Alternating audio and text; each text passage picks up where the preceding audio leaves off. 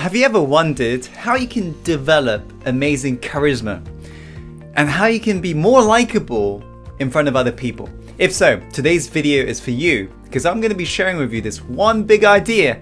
For those of you who are naturally introverts, kind of like my previous self and my natural state when I'm not in an empowering confident state, okay, because I've trained myself to be able to, for example, public speak and stuff. This video is for you. Because if that is you naturally, guess what? You're going to find this very, very interesting. At the same time, it will resonate on a deeper level. Now, before I reveal that, I want to remind you to make sure to turn on the bell notification symbol on YouTube. And you can do that by following the button below. All you have to do is just tick it on. And what that'll do is it will send you notifications whenever there's a new video out by Success Insider, which is us. And that way you'll be able to commit to life mastery and create the life you're truly born to live. After all, I'm uploading free uploads every single week just for you, so you can grow and create the empowering life I believe you're truly born to live. So make sure to do that right now. And without further ado, how can you develop charisma? Well, if you would have asked me that question when I began a decade ago, I would have said, I think you're asking the wrong person. But today, people seem to turn to me when I'm speaking on stages and they say, Tim, you're such a natural. How do you, for example, why are you so charismatic? How are you so charismatic? All of the questions in between, okay? Now, one of the things I'll say is, behind every, let's say, natural, unless they are truly natural, I'll say there was years upon years of practice, trial and error, and that's what I want you to realize today. Because when I, for example, began to transform my confidence, I over-complimented my confidence. And so it went from, for example, one side not talking to anybody, and now everybody is hating me because nobody likes somebody who's cocky and arrogant, if that makes sense. So it's about understanding what makes somebody relatable and likable.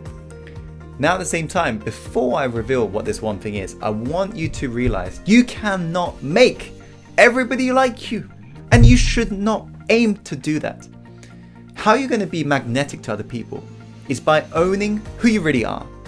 Now, the reason why I don't like to chuck that statement out a lot is because people then turn around and say, Tim, I'm just being myself then. I'm just going to be an introvert.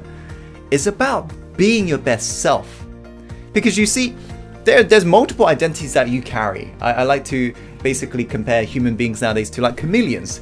You go to work, you wear one mask. You go to see your friends, you wear one mask. You see your family, you wear one mask. There's so many masks, so many identities you're carrying. The question is, who are you really without these masks?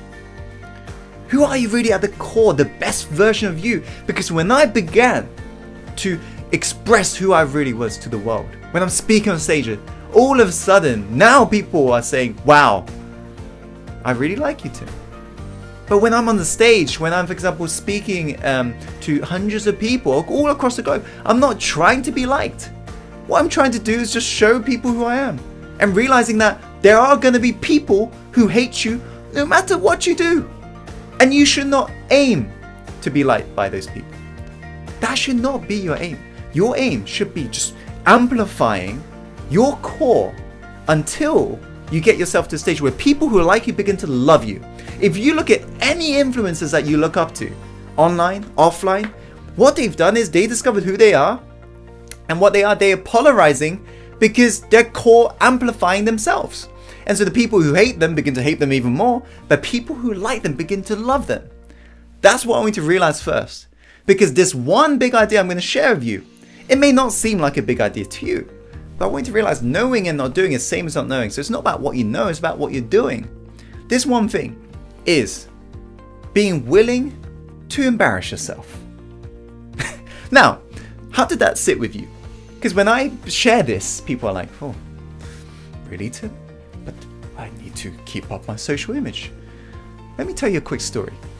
It's interesting, when I was speaking on the stage for the first time, I was invited to a multi-speaker event, which was back in November 2016. I've not been speaking on stages for long, and I basically was invited to speak on the stage alongside this other person. His name is Derek Redmond, and he's a well-renowned Olympian, not because, for example, he was one of the best, but because there was something that happened during one of the races. And you may notice this video. It went viral, reaching hundreds of millions of people.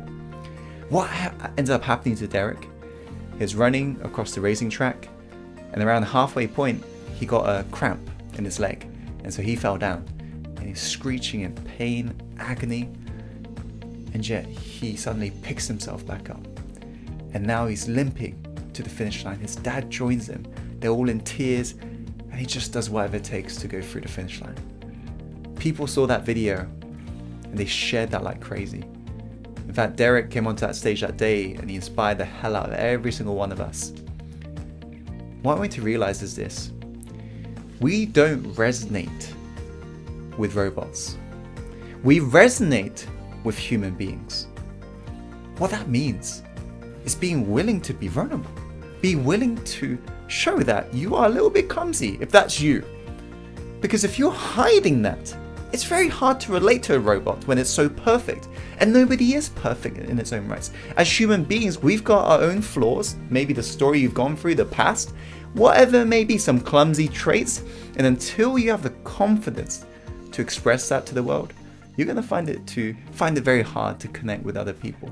People often ask Tim, how have you been able to connect with world-renowned leaders? How have you been able to meet the president and so forth? I did it because when I'm meeting them, I'm acting as a freaking human being. I'm not saying, hey, here's a business card, go take it. I'm asking questions to figure out who are they really? And when they feel that H2H connections, because I believe humans on the subconscious level, we connect on a heart-to-heart level. And that's why sometimes we get for example, the intuition telling us, oh, we should not stay with this person. And yet we listen to the little voice in our head, don't we? Which is fear-based, saying, oh, but I don't want to let go. And then a couple of months down the line, something happens and you're like, oh my God, I wish I would have gone out of this bad relationship earlier. You see, our heart just knows, especially when it's speaking to somebody, whether or not they're being real or whether or not they're being fake. And that's why you can check out more videos to do confidence out there. In fact, I've created a lot of videos to do confidence on Success Insider. You can go check it out. But what you'll find, the thing that makes you the most charismatic, the thing that makes you be able to influence the most amount of people, is about being willing to show your character flaws. You see, you don't look up to superheroes and you don't look up to them because they're so perfect. You resonate with these superhero stories because they've got some sort of weakness. Think about Superman. What's his weakness? Kryptonite. If he didn't have that, it'd be very hard to resonate with a freaking robot like Superman.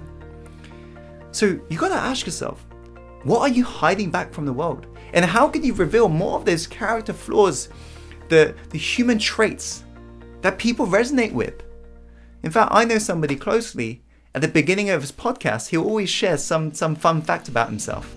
And he said this once, how he was sharing it at the beginning of the podcast. He screams like a little girl when he sees a spider. And now he was speaking on the stage one day, and afterwards he got off the stage and was walking around the convention center, and somebody comes up to him and says, oh, I don't remember your name, but I just want to say I scream like a girl when I see a spider as well. Nice to meet you.